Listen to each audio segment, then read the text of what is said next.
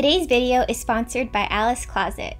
So Alice Closet is an anime fashion roleplay game, and if you think that this art style is familiar to you, then boy do I have a surprise for you.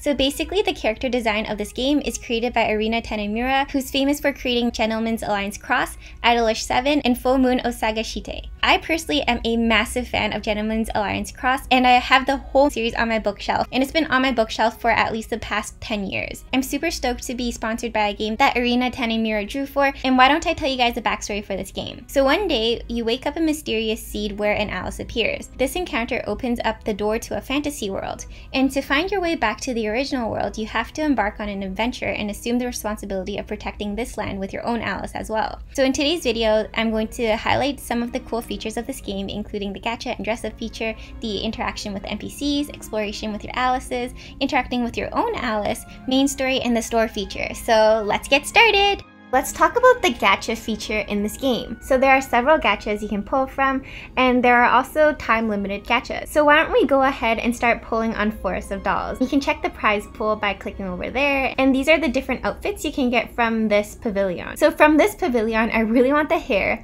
I want the scar on her face, and those skull earrings are really cute, plus the background item and the dolls. So basically most of this outfit. Let's go ahead and start drawing. So I'm gonna pull 10. Oh my gosh, I got so many items. I got the dresses, and I got the hair, and I got the scar. Okay, let's continue pulling. So you do get to see the items as they pop up on the screen if you don't skip. But so far I think I got all new items if I'm not mistaken, because that means I'm literally 10 for 10. Am I 10 for 10? I swear I got that hair before. Am I done this outfit? Oh my gosh, I'm nearly done both of the outfits. So 6 more to go. Okay, let's go, let's go, let's do it. Have I gotten a dupe yet? I'm so confused. Okay, literally as you see here, I'm kind of shook. I finished both of the outfits and I'm kind of stoked. Okay, wait. I'm done this outfit. So that actually blew my mind because I thought that we were gonna sit here and pull for days, but clearly we didn't. It's you just pull and whatever item you get, you're gonna get new, albeit that you can't choose it. And I'm kind of digging it. I love it. Okay. So I also have some other currencies that we can use. So I'm gonna go ahead and draw 300 here. Let's see. I'm assuming that this is a rare item because it had flower petals around that circle. And then it is a 5-star item. Oh, the rest of these are materials, coins, and stamina. I also have Aphrodite's attire. So this one I was saving up for a little bit. There's 1 day left, but I'm gonna finish it, I guess, because I really want, actually, the wings. Let me go find the wings. Where are the wings? Okay, that's one of the wings that I wanted.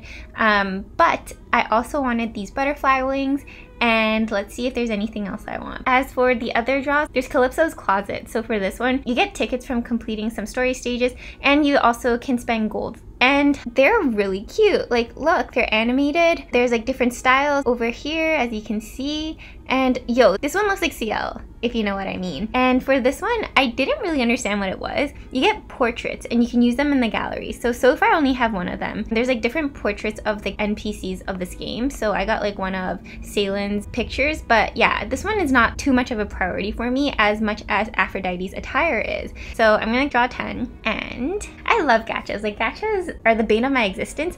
However, I love playing them because the satisfaction of getting new items and super rare items, that's a joy that can't be replicated by anything else. I see that I have rare items with the petals around them embroidered. I got the wings. Are you kidding me? The luck in this game, I don't know if it's my luck or I don't know if it's the game, but the fact that I went through the whole prize pool and I'm I want this, this, and this, and I get this, that, and that. I'm what's going on? Okay, so the wings I got, can't wait to use that after. I think the rose thing over there, the one No! I got both of the wings that I wanted. I'm actually gonna scream. Wait, this is incredible. There's only 2 wings in this pavilion and I got them both. without even trying. Like, I didn't even use diamonds. I used my gacha tickets. So basically, like, what? Also, I noticed that if you get a dupe, the circle aura around it is pink, but then if you get new items, then it's blue. Oh, I got 2 wings. You're kidding me. Okay, so let's continue on with the pulling. I just want to see what's up because, like, so far, this gacha has been amazing. And this time, I basically got 1, 2, 3, 4, 5 rare items. I love Pabs. Let's go. Let's go! Let's see what I got here. Oh, you can get these gacha coins in order to exchange. If I really wanted this, I could exchange it technically. Hold up, can I exchange the wings? I kind of love how they let you do that. And these are items from the prize pool. I could exchange the wings if I didn't have them. What? Okay, and I love all these background items. I'm gonna go to the dress up place because I want to see what items I got new. So the wings, I'm saving this set right now. She's mine. And then let's see the hair. Oh, it's so cute. I got the scar that I wanted, but I will put that on someone else afterwards. I just wanted to see my other wings. So these are my 2 wings. One thing I really like about this game is that not only can you change one of your Alices, I can change different types of characters. This is my Alice, she's called Sakura. And then we also have Iris over here. I want to go ahead and dress her up. Her theme was kind of blue, but I might change that up just because, like, come on. We just got some new items and I really want to start playing with them. So, but I do really want to put new hair on her. So which hair? This one or this one? This one. We have her shoes and I want to put those black wings on her because I feel like it matches. Yes, it looks so cool. And then I'm going to go to the background. I'm going to have those dolls. I'm going to have this one over here. This one or this one? No, this one matches more. And then maybe some feathers falling. And she has her little Iris doll beside her, which is really cute. She looks really stacked right now. So this one I dressed up as more of like a schoolgirl type of outfit. However, I have received new items and I would like to use them immediately. So this is gothic Lolita type of outfit. That coat actually matches exceptionally well to my surprise. Gonna have those socks and then we're gonna change it out with these shoes. She looks like one of those dolls, like the porcelain dolls that you see in those haunted movies, but you know, I dig. We can give her those wings as well. Just because you use some items on the other Alice doesn't mean that you can't use it on this Alice. I have like 2 kind of gothy looking girls. There's also a feature where you can actually talk with the NPCs, well, quote unquote, talk with the NPCs, and they can send you messages or even voice notes or calls. So earlier I did miss a few of the calls. That's because I was trying to set up my recording, but then by the time I was able to record it, they left a voicemail. So I'm like, okay. So normally you would be able to hear them speak, but I'm not able to show you that because I'm connected with my recording device. As you can see here, they're like leaving me a voice note so I can hang up on them as well, but I can also talk to them. So for example, living in a strange place must be tough for you. So I can respond here and then I could say, I'll head around soon. So send. It's kind of cool. Like this is a very neat aspect of the game that I think is pretty unique to a dress-up game. And I love how there's like a red. It's red almost instantly, so it's pretty funny. Overall, like you get to talk with your boys and your other people. So yeah, that's a feature I wanted to talk about. Okay, so these are some of the things you can do with your Alice. So my Alice over here, she's out exploring and it's gonna take her what, like 179 minutes in order to come back. And once she comes back, I get rewards. Anyways, you can do the same with your other Alices. You have like 4 Alices at your disposal over here, and you can also dress up or explore. Why don't I just dress up first to see what we can do? So this is my Alice, and I can basically do whatever I want with her in terms of dressing her up. So I'm gonna go look at some clothes that I can give her.